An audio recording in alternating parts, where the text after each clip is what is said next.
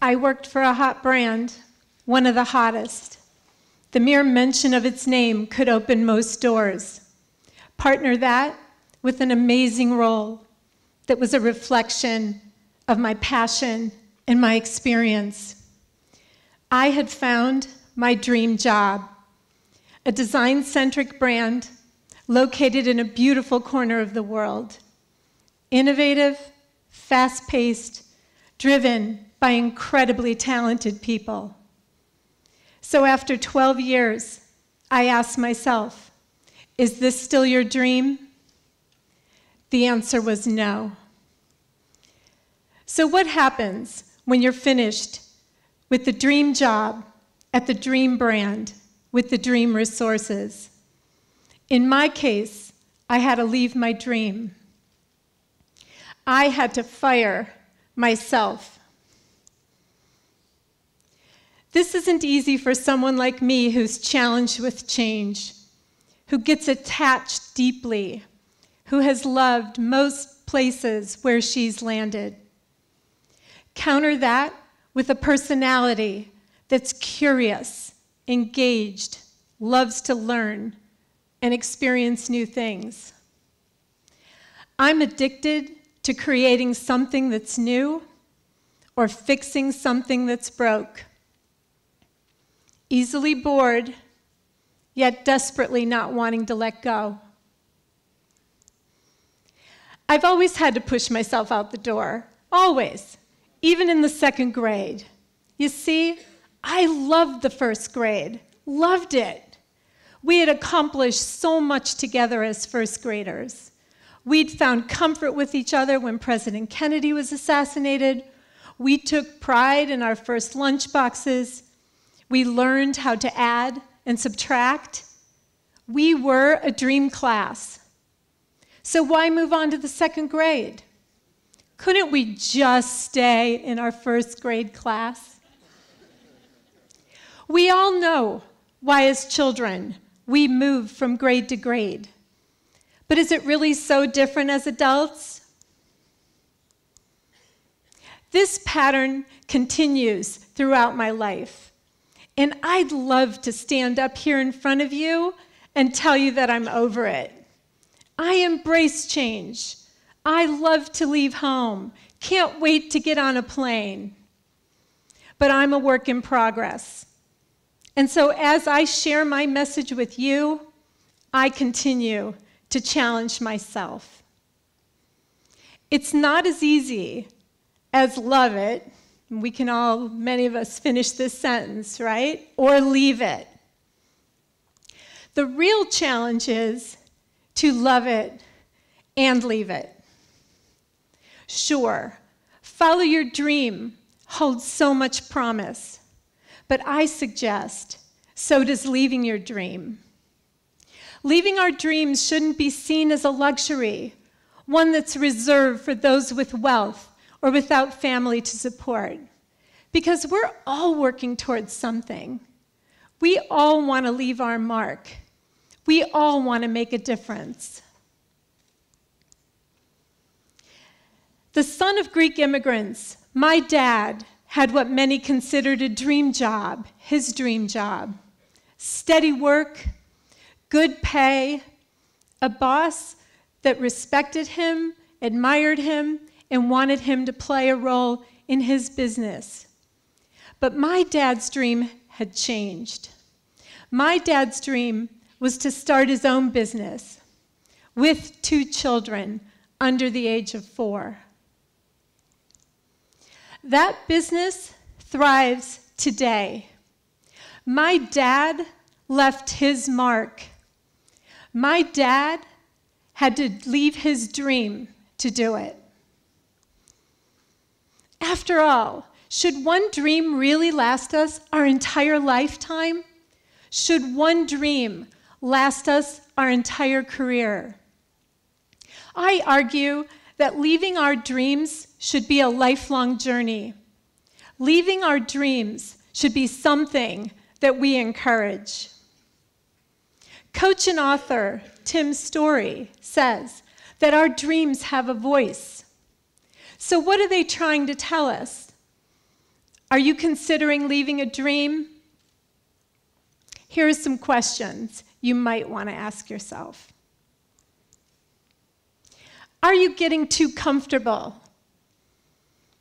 Are you only doing what you're an expert at? Have you started to believe your title is you? Are you thinking too much about the past? Are you worried too much about the future? Have you had the company logo tattooed on your ankle? Do you speak in company code? If you were to write yourself a pink slip, what might it say? I just happen to have one right here. I want to share with you. Okay. Dear Karen, it has come to our attention that you've become a little bored of late in your current role. This boredom has led to increased distraction, and unfortunately, we fear that this may become disruptive over time. Although this was your dream job at one time, it no longer feeds your dream to learn and experience new things. As much as we know you do not leave things easily, you need to continue your dream of taking chances, feeling frightened, helping others, and building something new. So I think my mom might say this sounds a lot like the note the first grade teacher wrote on my report card, but that's for another talk. So before we give up our dream jobs, before we fire ourselves, let's give props to our dreams, right? Dream jobs, they're a good thing, a great thing, the best. Dream jobs let us explore and learn and thrive. Dream jobs fulfill us and change us. In fact, I would argue that they change us more than they fulfill us. This is when it gets tough. This is when we realize we're ready for a new dream. This is the time we love it and leave it. So what does it feel like? Shock, sadness, confusion, what ifs. Sounds a lot like being fired, doesn't it? It's not a desired state, is it? Ruth Lubin, author of Are You a Corporate Refugee?, calls it the wilderness, chaos, confusion, and crisis. And you did it yourself. My husband and I recently went into a diner in Brockton, Massachusetts, JJ's Cafe. The food was amazing. The chef, JJ, was behind the counter cooking with his colleagues who were proud to be cooking beside him. As I sat at the counter, I noticed some pictures on the wall. It was JJ with presidents of the United States at 5-star venues. I could assume that JJ had reached the top of his game. He had found his dream job. But because his dream had changed, I could now enjoy what only presidents had before me. Someone who wanted to have his own place, cooking in his own hometown, and leading by example.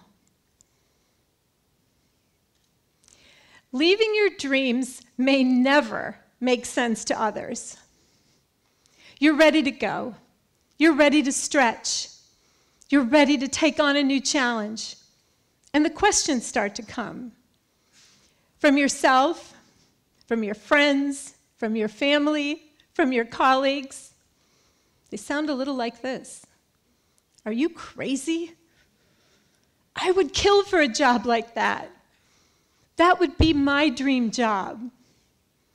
Don't you miss it? A friend of mine, upon leaving her dream job, wondered, would she ever be this good again? Dream jobs, in the eyes of others, often mask what's really going on inside of us. When you leave, when you fire yourself, feels a lot like this. May feel like regret, will feel like confusion, you will feel stressed. After all, when currents change, things get bumpy. But this kind of bumpy is good. This kind of bumpy is leaving what you love when you're at the top of your game, knowing your strength and your abilities. They are all your pictures. They are all your pictures. When you love it and leave it, you are acting, not reacting. You have moved yourself. So if you still love it, that's the best time to leave it. Start to embrace the opportunities that come from the chaos and confusion of changing currents. You will not only be that good again, you will be better. Thank you.